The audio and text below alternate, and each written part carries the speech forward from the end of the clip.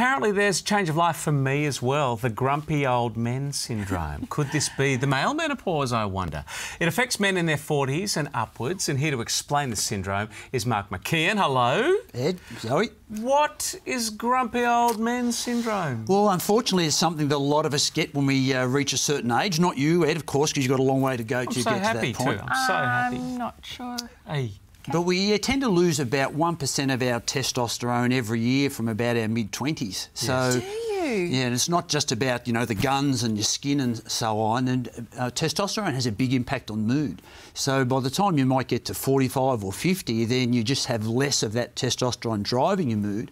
And there's also social factors. A lot of men get to a point where they think the best part of their career might be behind them, their kids might be grown up, they don't see such excitement in the future, maybe physically they've dropped 1 or 2 rungs on the ladder, and a combination of those things mean they just get in this malaise and this grumpiness. Do you think that they are aware of this? And how can we make grumpy old men like you aware of this? Well, that's the point, that's the whole point, because so many men aren't aware. It's like, oh, I'm not grumpy when you say that.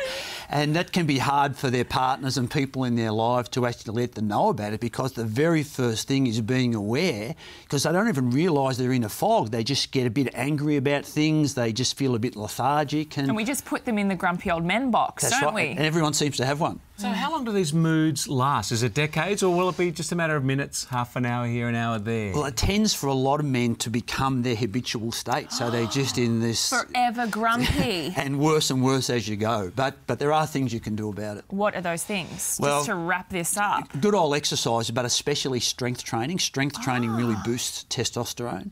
Periods of intense focus on a crossword or woodwork or writing an email, I call them go zones, times when you just really, really focus.